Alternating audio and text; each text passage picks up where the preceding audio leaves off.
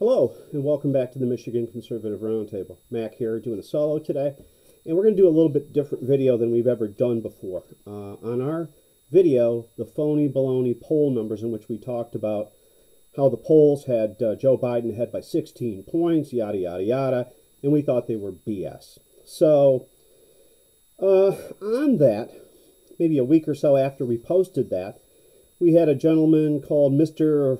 OC, I think it was 13, and he takes issue with what we're saying. His first comment was, and I'm going to put his whole statement in the description box in case he decides to take it off, so you'll all see what I'm talking about. Who is trying to steal the election now, he asks. Republicans. How's trying to get reelected via the courts? Trump. I think he meant who is trying to get elected. Who's outside county offices shouting, "Stop the count"? Trump supporters. To not count the votes is the definition of undemocratic. It's dictator stuff. Okay, let's talk about those one by one. Who's trying to steal the election? It's still Democrats. It's always been Democrats. It's only been Democrats. It's all that crap is happening in Democrat-controlled states. 450,000 ballots with just Joe Biden's name on it. No down ballot votes. That seems suspicious to practically anyone. Who's outside the offices? Protesters. Peaceful protesters. They're not burning police cars. They're not stomping on people. They're not setting fires. That's what you guys do. Not counting the votes. So, if you find a vote that's illegal, it should still be counted in your mind? I know you folks out in Lima-Forma like to have voting for everybody, no matter whether a citizen or not, yada, yada, yada about that. So he moves on to say, I believe you are too gun community centric in your point of view of America. We want to be free, man.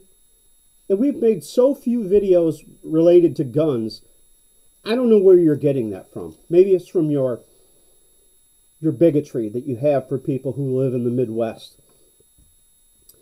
He goes on to say, city people don't hunt. That's a damn lie, and I'm going to ask you, if you're a hunter, to say so. In what city you live in the comment section. They don't own 10 plus guns. Very few people do.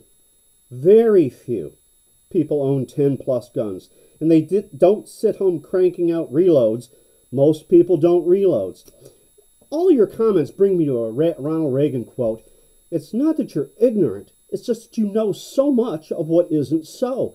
That's clearly the case with this gentleman. And I'll use that term loosely. The protests were overwhelmingly peaceful, but the media shows a few violent riots. A few violent riots, okay. I'm sorry, excuse me, I want to be correct. A few violent ones. There were quite a few violent ones. 55, 60 days in Portland of violent riots. I guess, if no one's necessarily killed in them, which people were, then it's not violence. Overwhelmingly peaceful? Get a dictionary, pal, because you don't know what words mean. He goes on to say, if you look up the stats, if you don't care to believe me, city and suburbs realize they are affecting their day-to-day lives isn't gun rights, but it is social services, minimum wage, and health care. Bullshit, except for health care. People aren't worried about social services in the cities. People who work take care of themselves. They don't need the government, like you pantywastes do, need to take care of them. This fantasy that rural people are snipers and ready-made soldiers is a fantasy. Never said they were snipers or ready-made soldiers. That's your fantasy, pal, not ours. He goes on to say, especially the rural are sitting at a 30 plus BMI with your diabetes and high blood pressure. They ain't fighting shit. I'm from California, and some of these people who moved to Texas, but it's not to get away from liberal policies. No, it's to get away from far left radical policies. Not liberal policies, far left radical. That's who they're escaping from. You can't live with you people because you don't tolerate any point of view but your own. And you make that pretty clear in your little note here. And as to who's going to fight We're talking about defending yourself and your property. We're not talking about going out and doing urban combat. Never said any such thing. But in your bigoted mind, you imagine that we've said things we have not said. And if you want to find out what the rural people will do, get your ass off the chaise lounge and come on out here. You can find out in person. And he goes on with some more drivel. I won't even get into it. I'll let you read it in the description box. Biden didn't get huge rallies by far because he chooses not to host super spreader COVID rallies. COVID has been a massive scam. 99.97% of people overcome it. They get well.